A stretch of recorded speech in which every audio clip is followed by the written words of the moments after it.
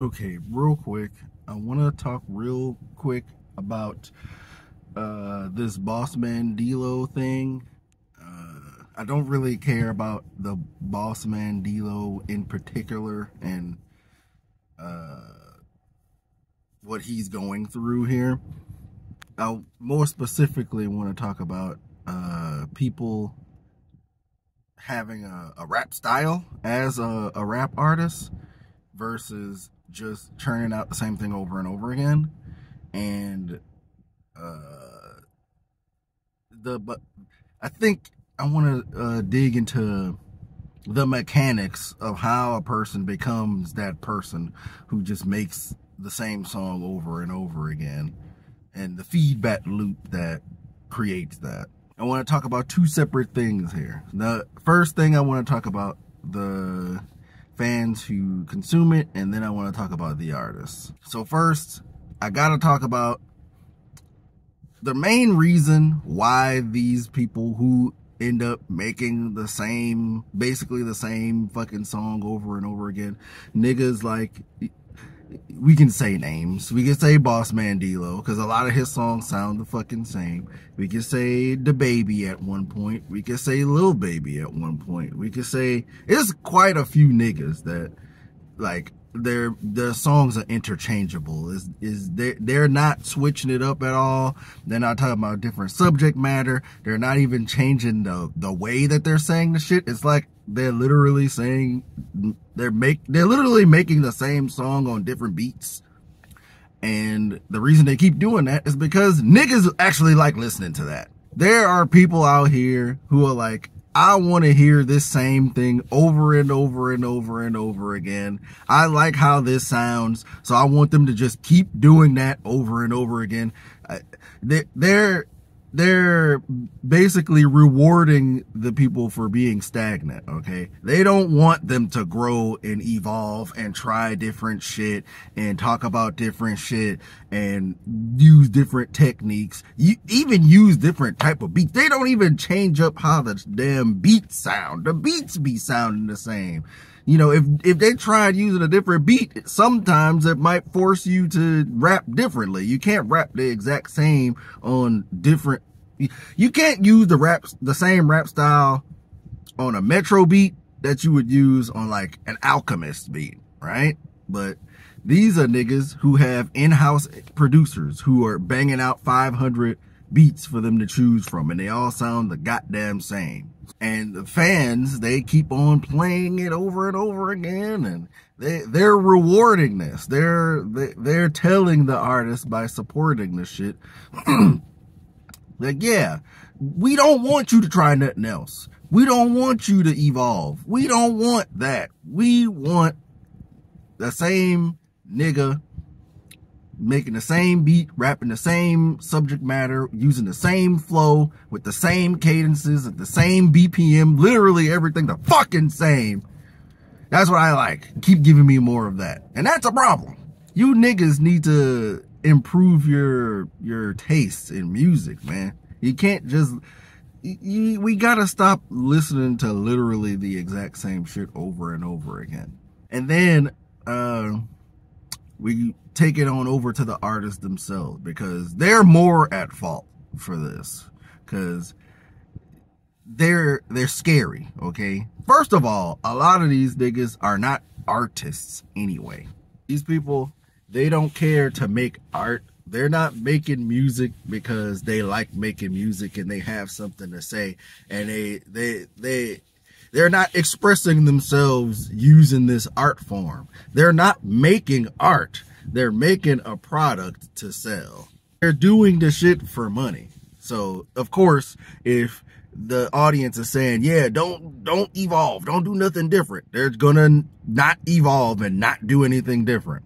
And I feel like that's a problem, because all the best rappers, all the most legendary rappers, everybody that means something in the culture, they didn't make the literal exact same shit every album. They tried different shit. They tried a different aesthetic. Maybe the songs, like, and here's the other thing, because the BossaMan D-Lo thing was like, they brought up, well, don't certain people have certain styles. I thought we was able to have a certain style.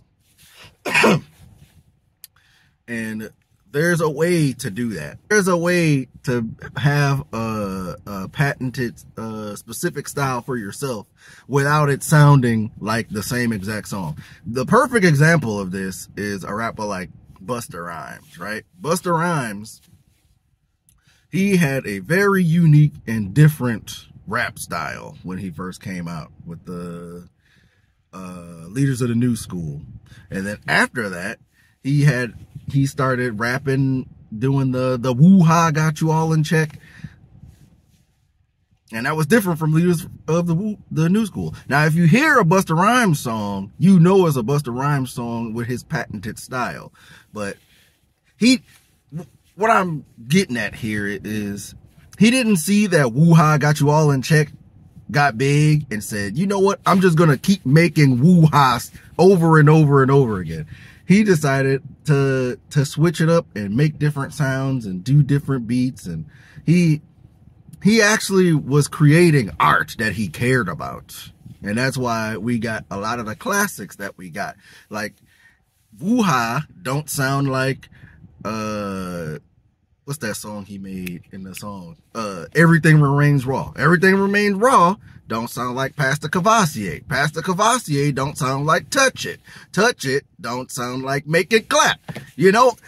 And they're all in his signature style. Like, when you hear this, you like, yeah, this is a Busta Rhymes song. Like, this is a specific style that's Busta Rhymes specific style. But they don't sound the same. The beats don't sound the same. He's not rapping the same. He's not using the same cadences. He, like, at a certain point, niggas, like, in the 2010s, niggas started seeing Busta Rhymes as the fast rapping guy, like he was Twista or something. He didn't used to do that back in the day. He didn't, when he first came out, he wasn't rapping fast. He was rapping with Tribe Called Quest and them. He was damn near a backpack rapper when he first came out. You know, he evolved into the fast rap guy, and then he stopped doing that. He tried something else. And it's not like the music got worse when he changed his style, or not changed his style, but when he used different mechanics and different dynamics in his music, it didn't make the music worse. It made it more dynamic. It made it more interesting. It made us want to say, damn, I wonder what he's going to do next.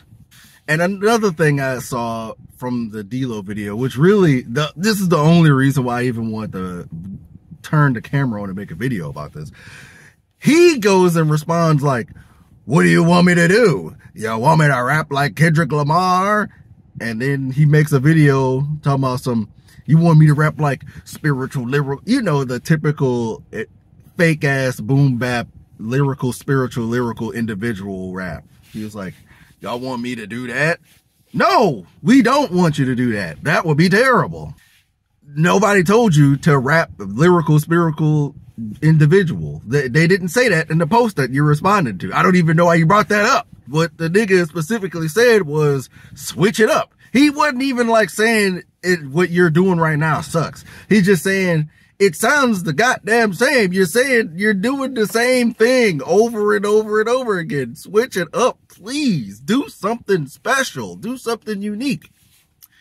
And he doesn't want to do that. And artists like him don't want to do that because they're not doing it because they like making music and they like making art and they want to express themselves and make something special for the world. They're doing it for money. They're doing this because it's a career and they found a formula that works for them. And they're just going to keep doing that until it don't make money no more. And then they're going to find the next thing to try to get money off. The art and the moral of this story is that this is degrading the art of hip hop. This is a lot of the problem of why music is not hitting like it used to. It's not special like it used to be. It's not the same. This doesn't mean that music sucks because people aren't rapping spiritual, lyrical individual. We're not asking for that. Nobody's asking for spiritual, lyrical individual. Most people think that sucks now. You know? We just want something that means something. We want something that make you feel something. We want something, or if you gave us that the first time and you've been doing it a lot over and over again, switch it up and try something else, you know. And if that don't work, maybe you could go back to what you used to do and then you have a good comeback. But the fact that you won't even try, the fact that you're not even thinking about the idea of making something special and unique instead of regurgitating the same shit that you've been doing because you're scared of not making a boatload of money off of it like you've gotten accustomed to. It just goes to show that the fucking music industry is doomed. And I'm sorry for what our kids have to look forward to. It's all going to be paint by numbers, made by committee, off of the goddamn conveyor belt music that comes out. The motherfuckers don't care about making art. There's no feeling, no emotion, no soul, no spirit. You don't feel nothing from these niggas' music, man. And it's apparent. And this is why, you know, that is why these niggas, all they care about is trying to make $1, and the music is suffering for it, and they don't care. And the people who listen to them don't care. They're continuing the feedback loop. The more that they see that making the same shit over and over again is working, they're going to keep doing it. And other people are going to see it working and they're going to start doing it. And it just starts a feedback loop of shit when the music continues to degrade and degrade and degrade even more after that. So, you know, it sucks. The music sucks. These artists, they're not trying. You know, these niggas, they're going in the booth and making 700 songs in 2 months and then deciding, okay, these are the 15 I'm going to put on the album. You know, there's no, you know, these niggas don't believe in concept albums no more. Niggas don't believe in listening to songs from beginning to end. Like, they don't believe in track lists. Like, the order that they put the song in the album apparently doesn't matter anymore. You could just play it on shuffle. Like, where's the artistic value of that? It's nothing. But, you know, it is what it is. I can keep going on about this over. This is really just a continuation of the stream I did the other day. All this is helping contribute to the degradation and the doom of the music industry as we know it. You know? Until people start really giving a fuck about this shit, it's only going to get worse. But it is what it is. Thanks for listening. I'll be back on the stream. Goodbye.